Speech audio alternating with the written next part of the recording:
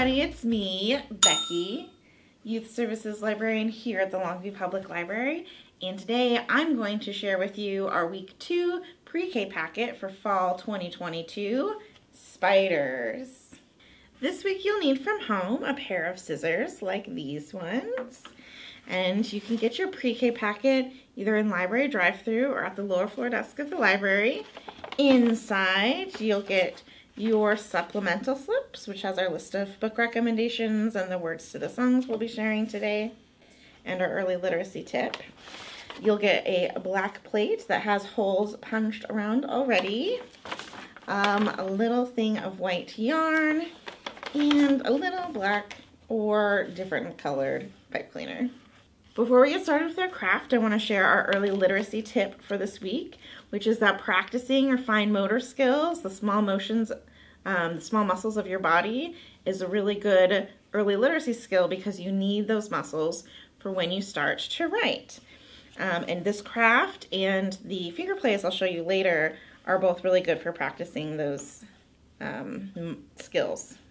So this is a fun process craft. I've unraveled my piece of white yarn. For kids, it might be helpful for a grown-up to wrap the tip of your yarn with like a small piece of tape to make an aglet like on a shoelace to make it a little easier to lace on your paper plate.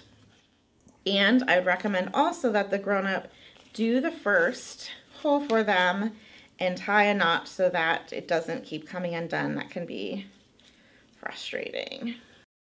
After you've tied that through, your child can start lacing it. If this is too long and unwieldy for them, which it might be because it's pretty long, you can cut the yarn into smaller pieces and then tie them back together when you get to the end of it when you're lacing your spider's web. So I'm just going to start and lace across and pull it all the way through.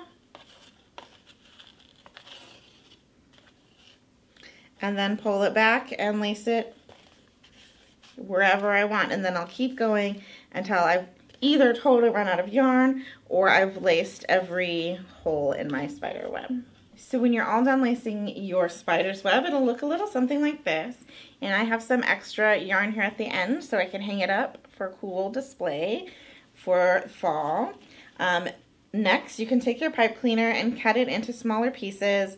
I've cut it into 2, and actually I'm going to cut it into 2 more. And then just kind of bend them together around a part of your spider's web to make your little spider. And here is my completed spider's web and little spider. So I have 2 songs to share with you. The first is a classic. I'm sure everybody knows it. And it is the Itsy Bitsy Spider. This, like I said, practices some fine motor skills, but I'll also show you a version to practice some gross motor skills, which means big motions. So it goes, the itsy bitsy spider went up the water spout. Down came the rain and washed the spider out. Out came the sun and dried up all the rain, and the itsy bitsy spider went up the spout again.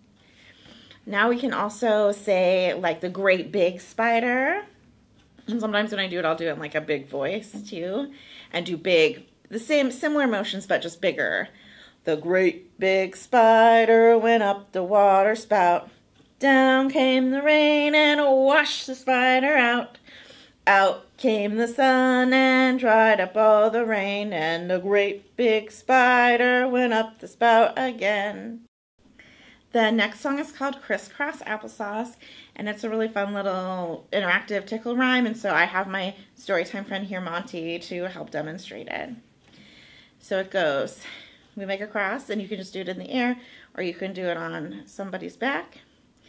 Crisscross applesauce, spiders crawling up your back, cool breeze,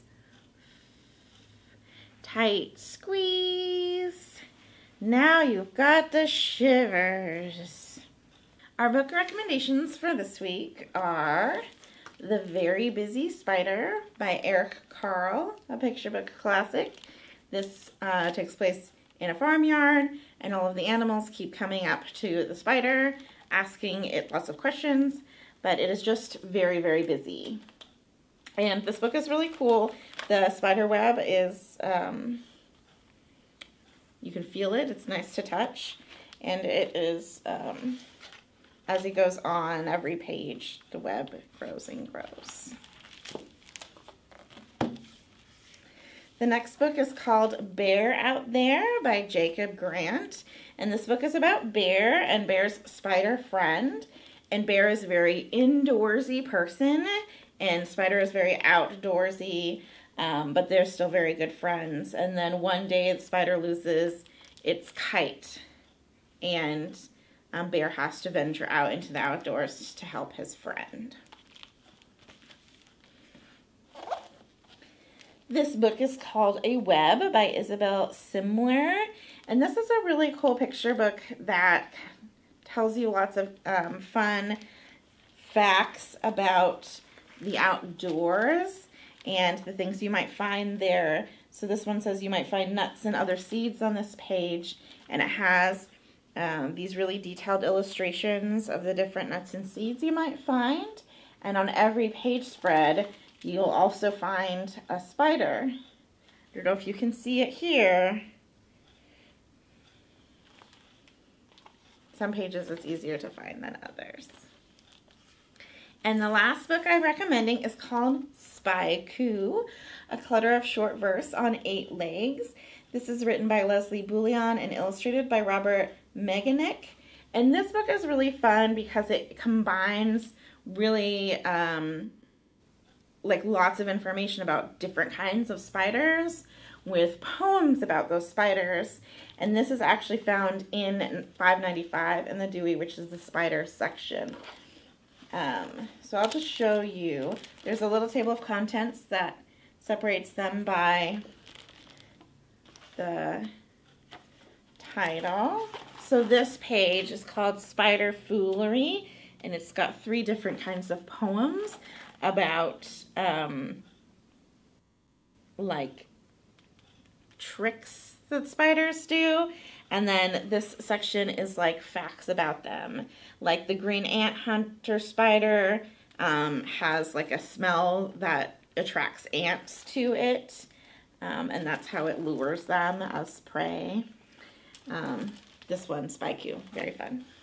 Thanks for watching, everybody. I hope you enjoy making your own spider's web and learning about our spider theme this week. Don't forget to pick up your pre-K packet at the lower floor desk or in the library drive-thru. We're also doing in-person story times 3 days a week. Mondays we have baby time at 10:30. Tuesdays is toddler time, also at 10:30. And Wednesdays we have preschool time, again, at 10:30.